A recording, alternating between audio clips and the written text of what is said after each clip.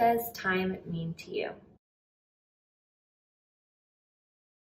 Well, today we are going to be talking about clocks and telling time. So what are some of the ways that we measure time? Well, initially people used to use sundials to track the sun and its movements to tell the time throughout the day.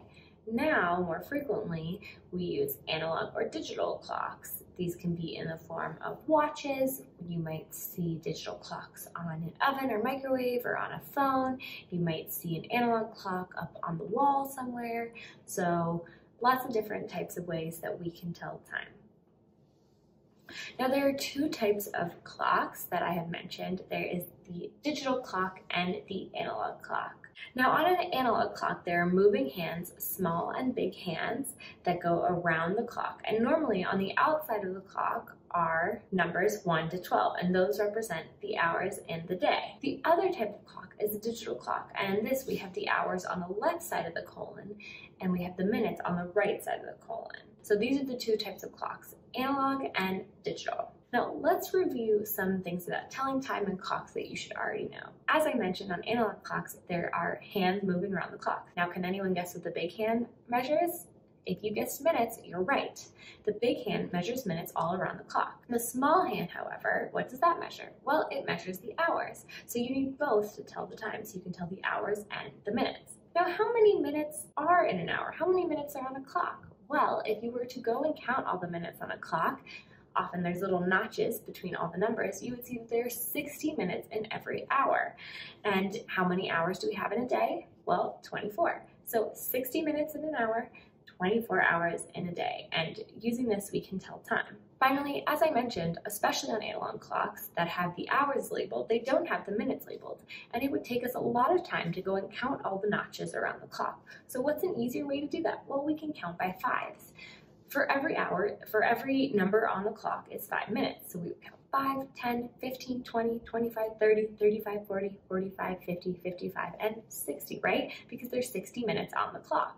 So if you saw the big hand pointing to the 2, and you counted by fives up to the 2, that would be 5, 10, then the minutes would be 10, so 10 minutes. But we don't just count by fives when we are talking about clock. We also use quarters and halves. Now, when we're talking about quarters and halves, you might think we're talking about fractions, and actually clocks have a lot of ways that we can measure them that are similar to fractions. If you were to look at an analog clock and split it in half right down the middle, then you would get to the 6, which is also the 30-minute mark, right? And if you think about there being 60 minutes in an hour, half of 60 is 30, right? So if you would say you have half an hour to finish this worksheet, that means you have 30 minutes. Or if someone says it's 5:30, that means it's 5:30.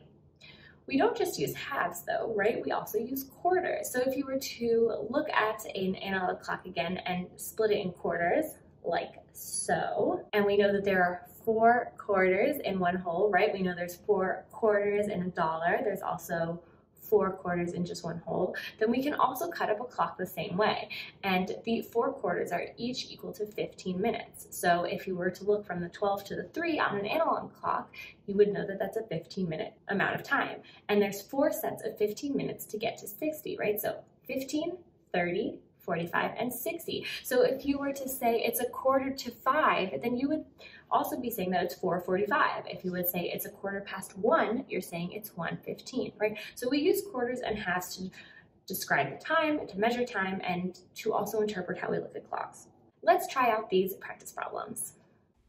Abby spent 22 minutes working on her science project yesterday and 34 minutes working on it today. How many minutes did she spend on her project altogether?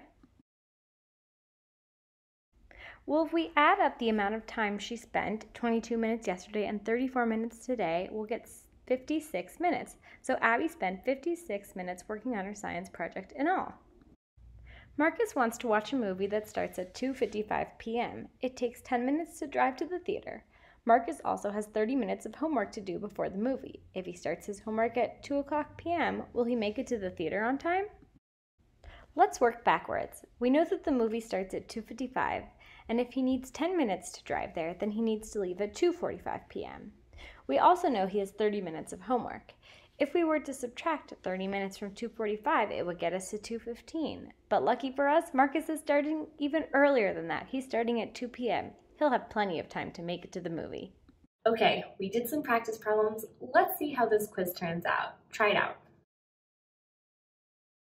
Mara had an appointment at the dentist's office yesterday at 11:30 a.m. The dentist called Mara in right on time. She was out of the office 25 minutes later. What time did Mara leave the dentist's office?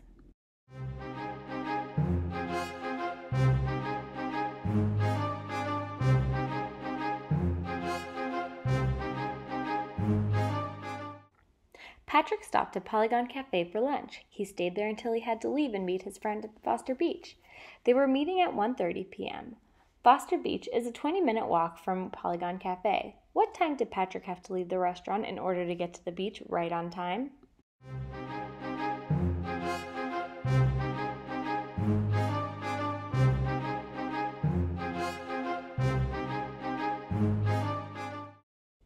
Kara, an employee at Candyality, has to put together 6 bags of candy before she leaves for the day. It takes her 10 minutes to pack each candy bag. If she starts packing at 5:45 p.m., what time will she be finished making the bags of candy?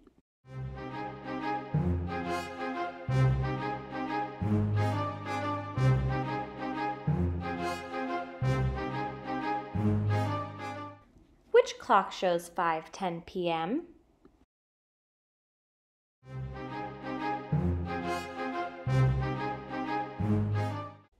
Which clock shows 6:30 a.m.?